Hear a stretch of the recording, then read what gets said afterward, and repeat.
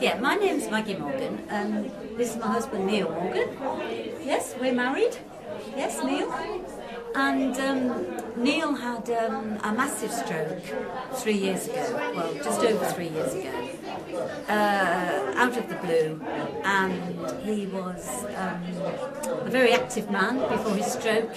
He used to go skiing and play tennis and squash, loved gardening and wildlife. And then overnight he went into hospital with this massive stroke, and 7.5 months later he came home. And we lived together at home with a lot of support, and we try and lead as good a life as we're able to within the circumstances. And I know what Neil kind of likes to do. One of his big interests is the outdoor life and gardening. But the one thing that I think we've really found very, very beneficial is the Allotment project.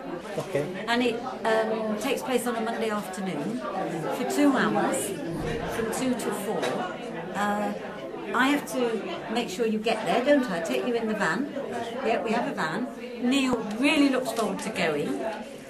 And he is supported there to, you know, do all different tasks in the allotment, really. Okay.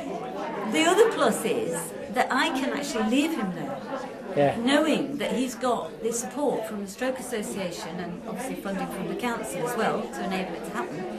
And I know he's in safe hands. I know he's going to have a good time. So that decreases my stress level. And it gives you and some it gives me me some time. respite, me time. Because in order for somebody like Neil to live at home, it's got to work for me as well. Oh, absolutely. I've got to have a life as well. I'm an active person, and Neil's an active person, and it's all I've been looking for it for 3 years. Yeah. Well, just under 3 years. I have wanted to take Neil to somewhere where he can enjoy it. For Neil, it's really hard for him to interact with people because it's hard for people to interact with Neil, actually.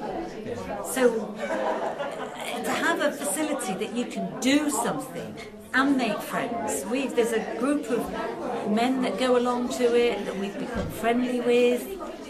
It's a social scene. It's also productive because Neil feels he's doing something. And I can go away knowing in that knowledge that, you know, I've got some time, you know, to have an allotment and to take part in it, isn't it? Neil, the allotment, yeah, you like that, don't you? Yeah, you do watering there, planting seeds, yeah, eating the strawberries and the gooseberries, getting all the produce, yeah? Yeah? You have your cup of tea down there?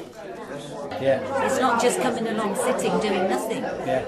And just as this group does, it offers the opportunity to talk, to meet other people, to hear their stories, to laugh together, to cry together. You do all that. Lovely. Because it's a lonely life.